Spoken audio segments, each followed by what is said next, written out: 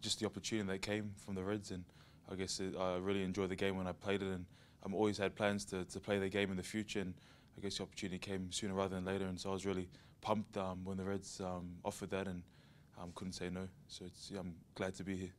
I started back in under-8s at Sunnybank Dragons.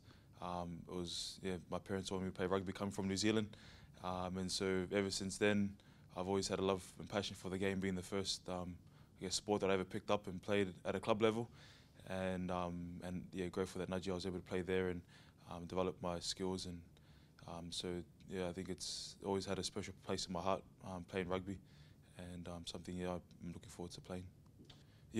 So I went to Nudgee College, and it was an awesome experience.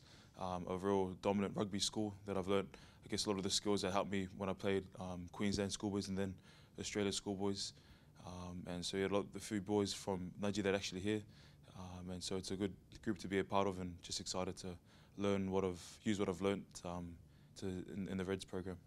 There's a few boys that I've played with before. I've come to the Reds, Jake McIntyre, Curtis Browning, Patel Paraka, Chris Altier. There's a few of them through schoolboys that they've been good teammates, and hopefully get to play with them soon.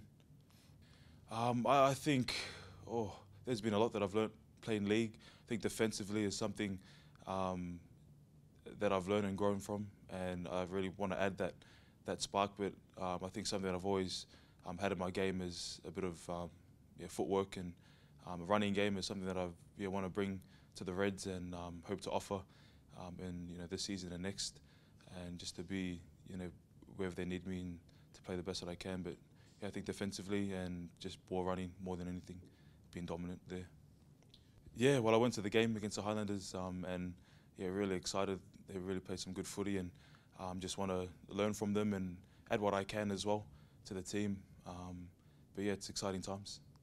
I think just doing a bit of groundwork with the staff here, Thorny, and just I guess learning picking up from where I left off.